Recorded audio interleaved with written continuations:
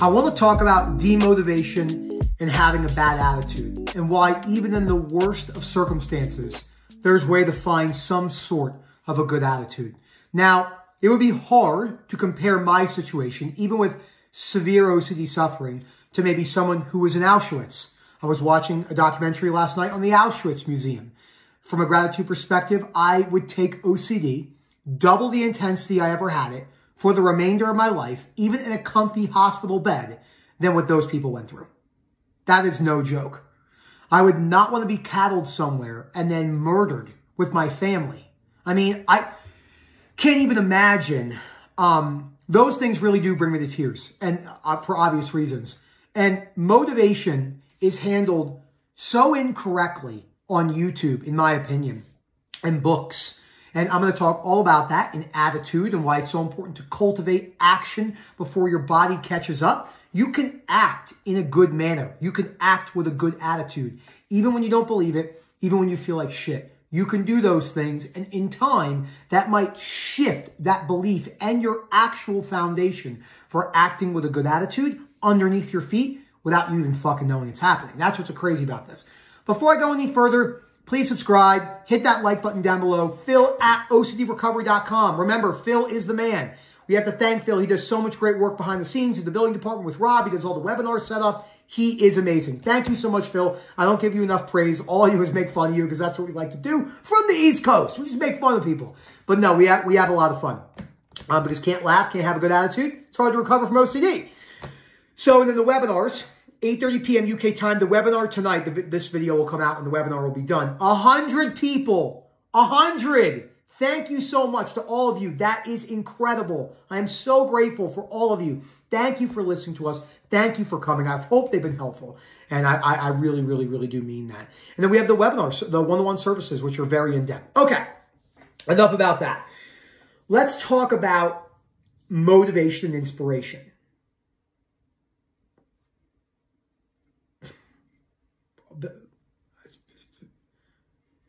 It's complete bullshit. It's not really anything, actually, when you think about it.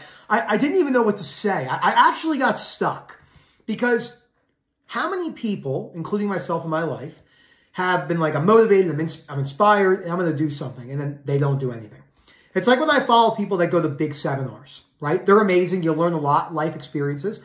But if I followed most people after any seminar, economics, personal development, attitude, most people don't change.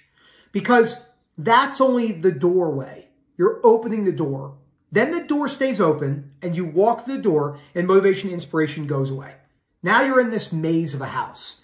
And you're like, I'm not inspired or motivated to move any further. Well, you're going to have to teach yourself to move through discipline and habits and cultivating an attitude of, I'm going to keep a good attitude and I'm going to do whatever it takes to get the job done, no matter what. It's not going to be easy and most people are not going to do it. And that goes for any venture in life. Mental health, relationships, making money, improving vulnerability, getting better at road rage, getting better at politics, religion, money discussions, all the things that inspire people to do these things, but then their emotions take over and they don't feel like doing it and then, boo, see ya. How do I know this? Because I did this my whole life. And I said, there's something that we're missing as a society. I always talk about this big study I read when I was in my compulsive exercise phys researching phase about that, like, motivation, inspiration precedes discipline and habits and passion. I don't believe that for 1 second. I work with too many people. I'm too integrated with human habits on a day-to-day basis of seeing that it goes a little bit of motivation, probably, discipline and habits, and then like real, if we're going to call it real motivation and inspiration, which isn't a sustained thing. You still have to keep up with the disciplines and the habits, but that's when you go, wow, I'm proud of the hard work. The initial burst of motivation and discipline gets people to the gym on January 3rd and makes them not go after January 20th. It's because we have this backwards. Now, we're emotional creatures, and what separates us from many other creatures, the ability to have compassion and empathy, which is incredible. But it comes to the detriment at times. Because compassion and empathy is amazing. You could do this. You got this. You're the best. But then there comes a point in time where you need someone to step in and say, this was great, but your behavioral traits are really fucking lazy. And that's okay. It's good to hear that because I was extremely lazy behaviorally. gained a bunch of weight, smoked every day, abused adult websites, played video games all day, didn't talk to my wife, didn't have any conversations. I overspent my money. I mean, my habits were shit, but I was highly motivated. I think Jim Rohn says it. What did he say? There's nothing worse than a highly motivated idiot. Just such a great quote. And it's incredible because we really do believe this as a society at large. We really do believe that motivation and inspiration precedes massive change. They don't. They don't. When I get up every day in the morning and go to the gym and I look at the day and see what I have to do and my mission in life, okay, my number one mission in life is to change OCD and anxiety and mental health forever. That's it's hard to stop me. I mean, with the amount of content we do, the amount of one-to-ones, the webinars, I mean, we are a snowball spinning out of control because my whole mission is to help you, all of you. Whoever you are, whatever you look like, wherever you're from, wherever your religious background, I work with people of all color, all shapes, all sizes, all countries, all over the world. My mission is to help you. I put you above myself in many ways because I want you to feel what I feel. I can't do that for you, but I want you to feel what that feels like to wake up every day, boom, let's go get it. I didn't do that. I wanted to off myself for a long, long, long time. So, and people look at me and they think, you are so motivated. You are so hyper. You are so energetic about life. No. I mean, yes. But no. I also have trained myself to do things that I absolutely fucking hate to do. I don't want to floss my teeth. I don't care. I'm just listening to my mom be like, Nicholas, brush your teeth. I'm like, yeah. So it's so important to realize that in order to make those changes, you are going to have to force yourself day in, day out, regardless of how you feel, and you're going to fail a lot. I had a long leg workout this morning, so I'm just like, you just feel like the dehydration in my body.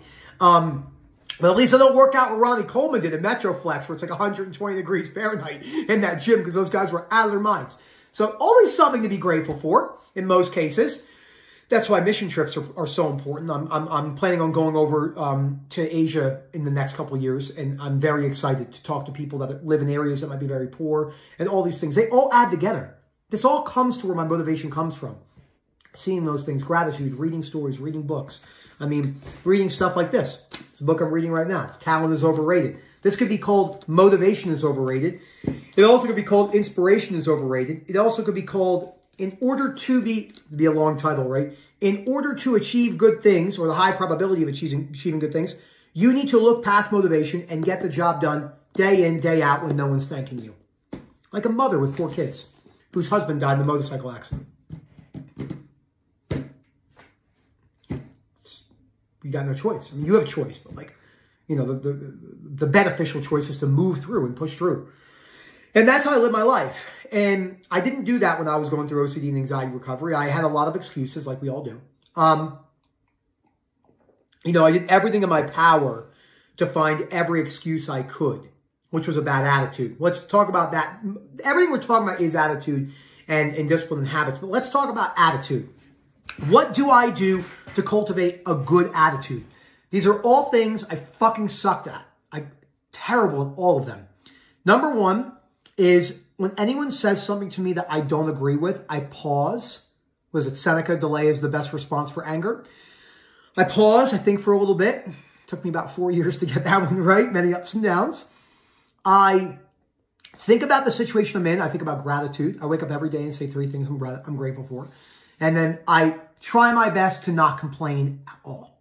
If I have a long day, if Erica interrupts me when I'm doing something and all that type of stuff, I just look at it in the sense of it's uncomfortable. I don't like being interrupted, but there's no point in being in a bad mood about it. Why don't I keep a good attitude as best as I can in the face of all hardships, try and be happy. You can force being happy. You really can. Even in the toughest of situations. It's not going to be easy, but you can do it. And the more you force yourself to do that, there's a high probability of that becoming an innate, physiological, biological, whatever you want to say it and sound smart, response. a primary response, that you look at things through gratitude and gratefulness, and you keep a good attitude, no matter what your situation is. You would have never known, like many people, we hide it very well. When I was going through OCD and anxiety recovery, I was like, no, you are going to keep a good attitude no matter what. So I hope you guys enjoyed this video. Let me know what you think. I had to kind of squeeze this one in between some one-to-ones today. You can do it. You can force through it. Discipline, habits, change your perspectives, get rid of motivation and inspiration. If you feel it, it's great. Think about your ROCD. You're looking for love, all that stuff. You're looking for connection. Those things are all holding you back. Those things are great, but the more you look for it, the least likely you are to find it. And then your feet are in the mud. So hope you enjoy the rest of your day. Phil at OCDrecovery.com. Thank him for all his hard work. Phil is a great guy, and we hope to see you soon. Enjoy the rest of your day.